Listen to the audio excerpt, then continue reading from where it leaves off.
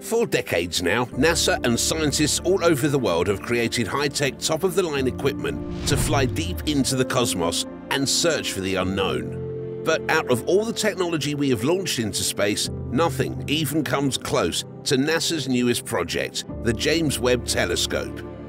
This telescope is fitted with some mind-blowing technology that is decades ahead of its predecessor, the Hubble telescope.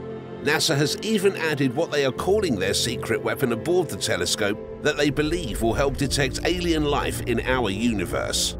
After years of delays and tweaking, the telescope is finally hurtling through the cosmos, ready to observe and collect data in ways that have never happened before. So what is NASA's secret weapon on board the James Webb Telescope? Why is it so special? And what makes them so sure that we will finally find concrete evidence of alien life? The James Webb Space Telescope is a considerably larger and much more sophisticated device than the Hubble, with far more ambitious aspirations too. For starters, unlike Hubble and other ground-based telescopes, it will only collect infrared radiation and will not investigate the visible half of the electromagnetic spectrum. Why is this? Well, it is actually due to a variety of factors. For starters, infrared is the best wavelength for seeing through dust, which is significant since stars and planets develop in dusty environments. If you want to know where and how other solar systems are formed, the James Webb should be a valuable resource. The telescope will be looking for the dustiest regions of our galaxy, with plans to deeply investigate them. Furthermore, capturing infrared radiation is the greatest way to study atmospheres of planets that contain compounds like methane, which might indicate whether they are capable of sustaining life.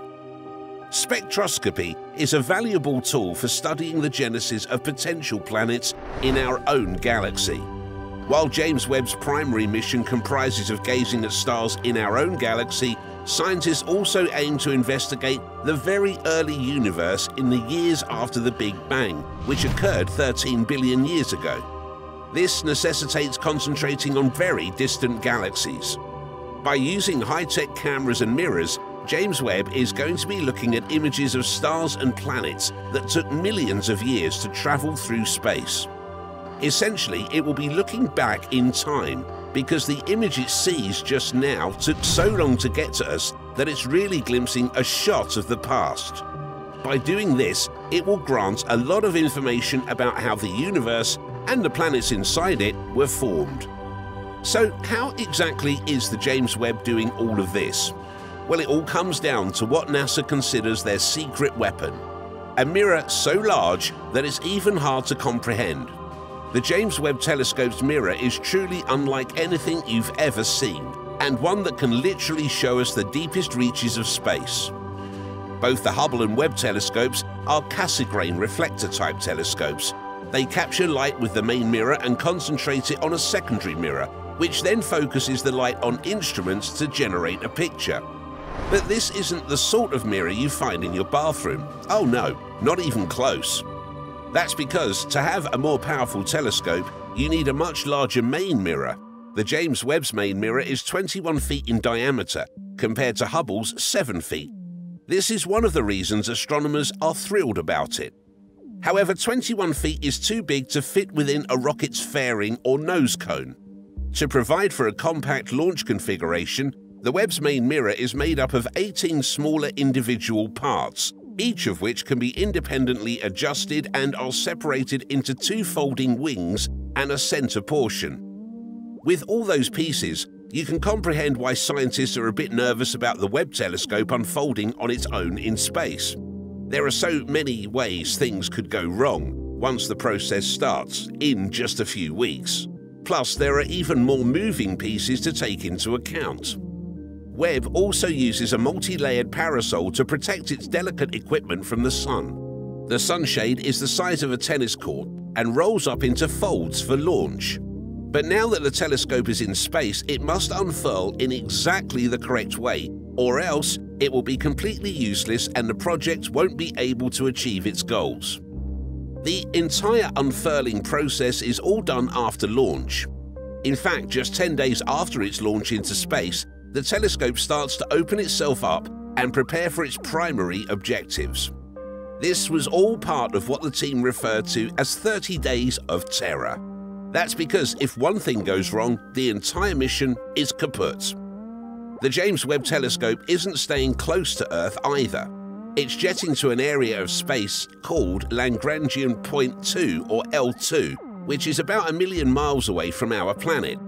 It's a spot in space where the gravity of Earth and the gravity of the Sun cancel out, which will allow Webb to keep Earth at its back as the telescope orbits around our star. In other words, Webb isn't designed to be repaired or fixed, even from afar. NASA calls it a non-serviceable mission, meaning that it'll all be run automatically on its own far from the reaches of Earth. If all goes to plan, the Webb telescope will arrive undamaged and scientists on Earth may finally breathe a sigh of relief. But it's just a small sigh of relief, because after the arduous travel, a new chapter in the Webb project starts: the optical telescope element commissioning sequence. Now, scientists must carefully tweak the 18 individual mirror segments in order, utilizing a faraway star as a point source of light to guarantee that all pictures come in crisp. It will take around 10 days to complete this task. After, the multi-instrument alignment phase will follow, which entails another week of accurately adjusting each mirror section to guarantee that pictures are focused for all 4 Webb instruments. But it doesn't end there. The crew will spend weeks inspecting each instrument to verify that it is in working order. The alignment of the telescope mirrors, as well as the focusing and verification of all the equipment, will take around 6 months to get right. In the best case scenario, scientific observations will not begin until at least July of 2022. But that's nothing for the team behind James Webb. They've been waiting decades for this moment. The journey of the James Webb Telescope started nearly 40 years ago.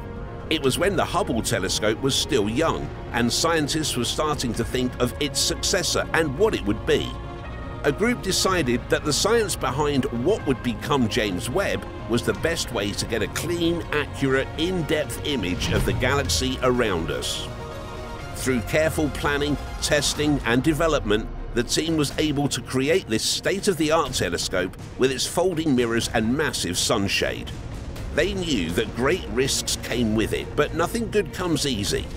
Yes, there is a chance that something could go wrong, but if NASA is able to pull this off and find extraterrestrial life, it will truly be a life-changing event. Thanks for watching another episode of Voyager. While you're still here, make sure to click the video on your screen for more mind-blowing content about space. I'll see you there.